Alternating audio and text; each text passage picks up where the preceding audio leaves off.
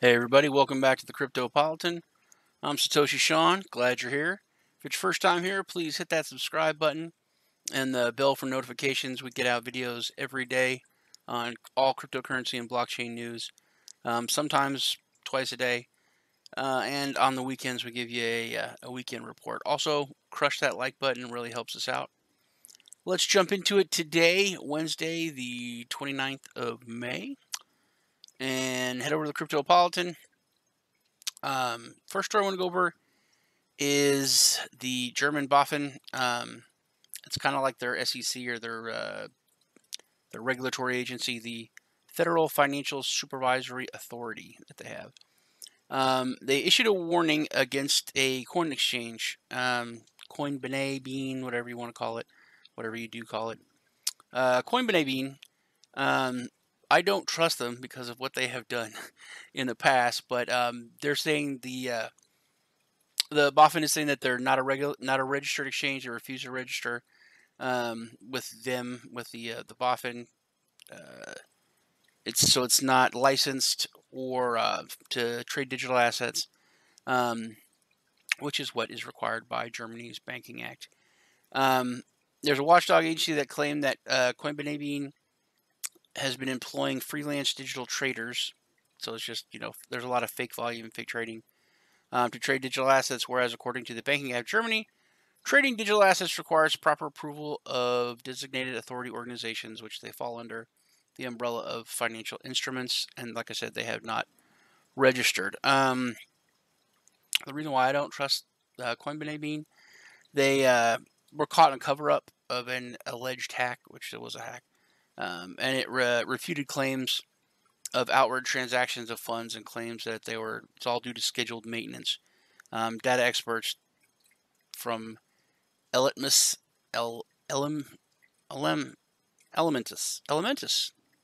sounds like a Harry Potter spell, claimed that those outward transactions had been consistent with the hack. A study of San Francisco-based Bitwise Asset Management recently made claims regarding cryptocurrency exchanges in toto and stated that unregulated exchanges like CoinBene expand the trading volume as compared to regulated exchanges like Coinbase and so on. The study found that almost 95% of all reported trading is actually artificially generated. So just something to think about with all non-regulated exchanges. But I wouldn't use CoinBene after the stuff with that hack a couple weeks ago. Malawi is a country that is coming out with a full-on stance against cryptocurrency. According to the latest report, Southeastern African country Malawi has announced that the Reserve Bank of Malawi, the RBM, will not accept any digital currency as it is not recognized as legal tender.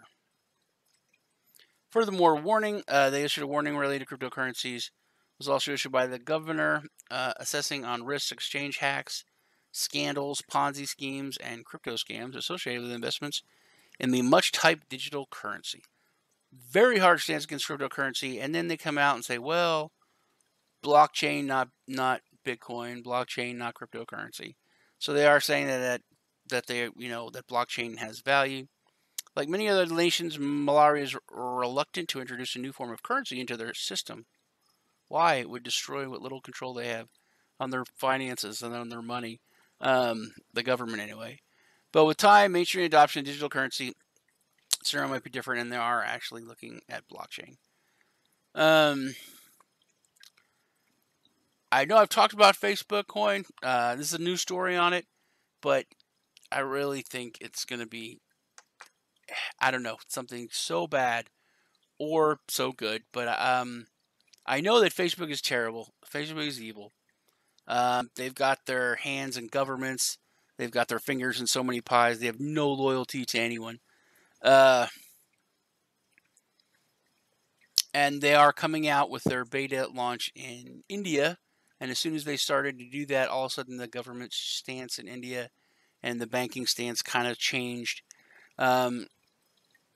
This is talking about how more giant corporations are coming on board with cryptocurrency. India has been selected to launch this project as there are over 191 million Indians who are young and do not own a bank account. And there are numerous people using social media. So what this is talking about, and what I knew was coming, is that Facebook coin is going to be huge, especially like in India, where you've got hundreds of millions that are unbanked, and all of a sudden they have access to financial services in some way.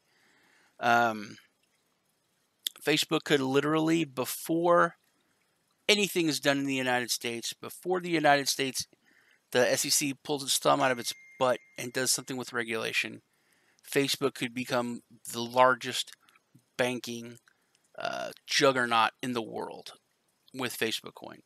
Just instituting in all these other countries, totally giving access to people who are unbanked, and getting massive control, completely unregulated because they're not really a bank.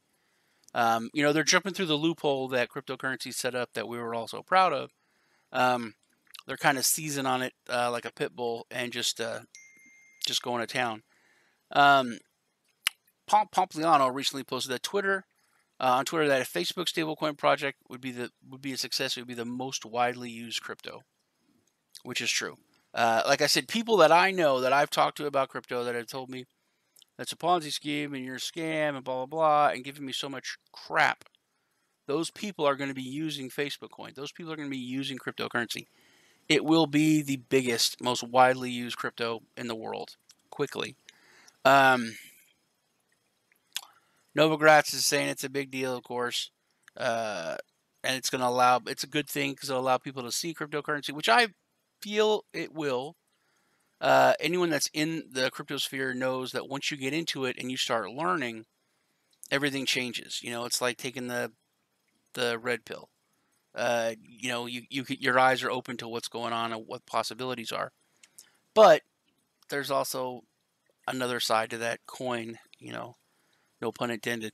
There are a few skeptics calling this plan the Ripple killer, but Brad Garlinghouse, Ripple CEO, affirmed that the Interledger Protocol, or ILP, would only strengthen Ripple, and stablecoins would give access to people to explore more about the crypto industry. Not really a ringing endorsement for it, but and it goes on to talk a little bit more about Ripple. But I think if this takes off, that Facebook will really take over the banking industry. That's one thing that the United States, I did a story on, if you look back a couple days or a week or so ago. The U.S. is looking at it as a banking entity with the Facebook coin, and that they would need to regulate because they're going to want so much information and more KYC information that they should be treated like a banking entity. So it's going to change a lot of things. They would have to, I think they would have to have a whole new branch. Like you couldn't have the Facebook, just the Facebook corporation. You'd have to have a banking division that's completely set off. That would have to have way higher security. Just my opinion, though. This blockchain platform, TradeLens, is to be deployed by the leading shipping companies. This is kind of an interesting story for me, especially. The latest reports claim that the world's major ocean shippers, Mediterranean Shipping Company (MSC) and the CMA CGM, have joined TradeLens, a blockchain platform established by Maersk and IBM. IBM is in a lot of news today, and they're in a lot of blockchain.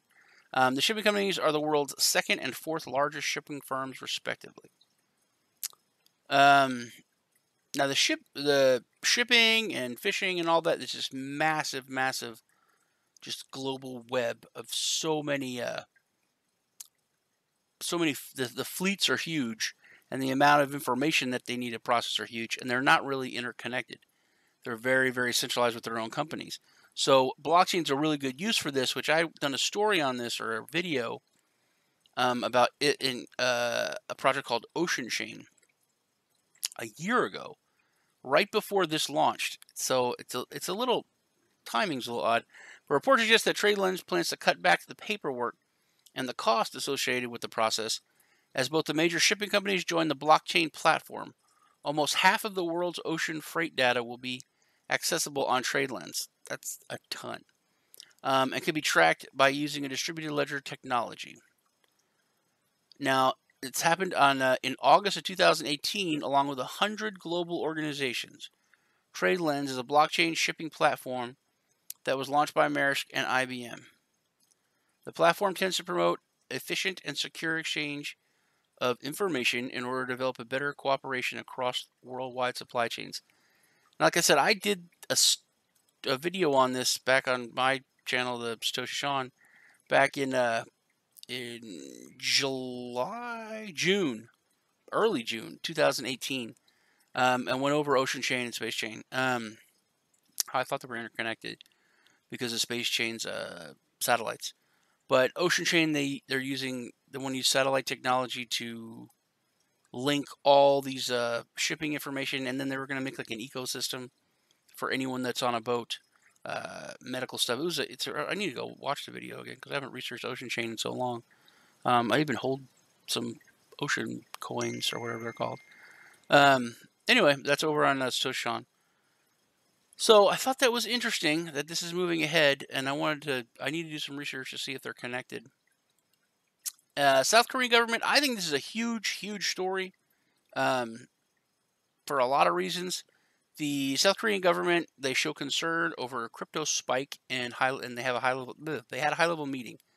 Basically, the market's starting to blow up. There's FOMO. People are starting to come back in. We all know that's happening.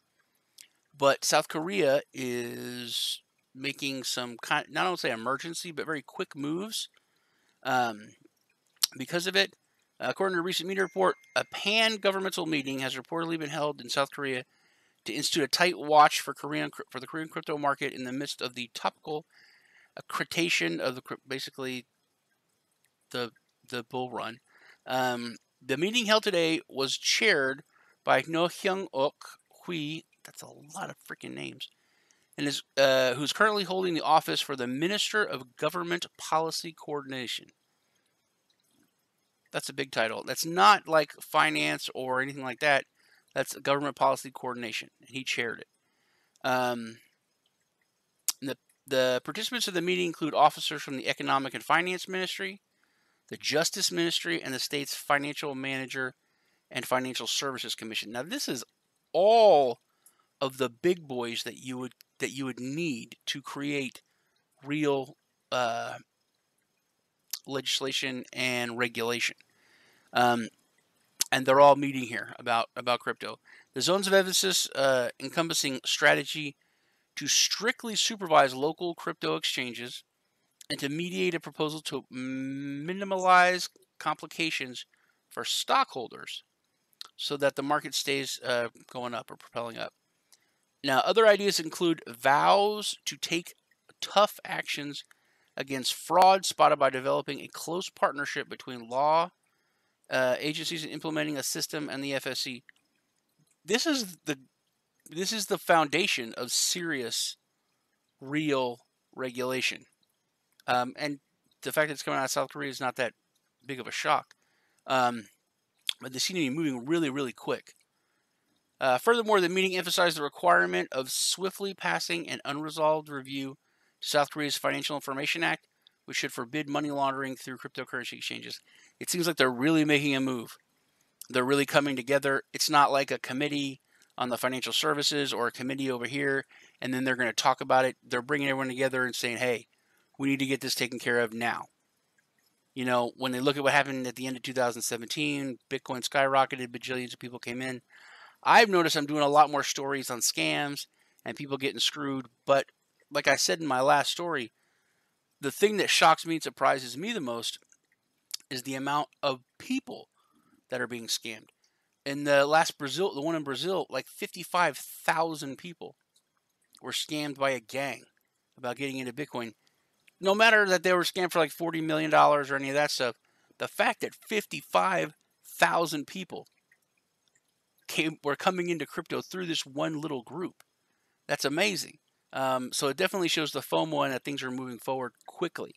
And I think this is a big deal that South Korea is gonna lead the way on a lot of someone said it's going to be like a new space race, and I think it is. I think now that South Korea is starting to do it, I think other countries, especially in the United States, the SEC, are going to be seen as slow dinosaurs when it comes to other countries, and they're either going to have to get off their butts and get things taken care of, stop putting things off, stop literally trying to take the longest possible time because they don't understand what's going on. They don't know how to regulate it. They don't know what it is. And just to jump into it, learn about it, and get it regulated.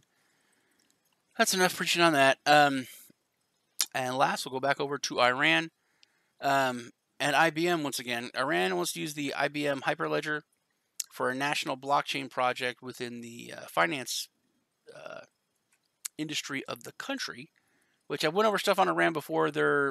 Anything that has to do with their finances is very, very centralized.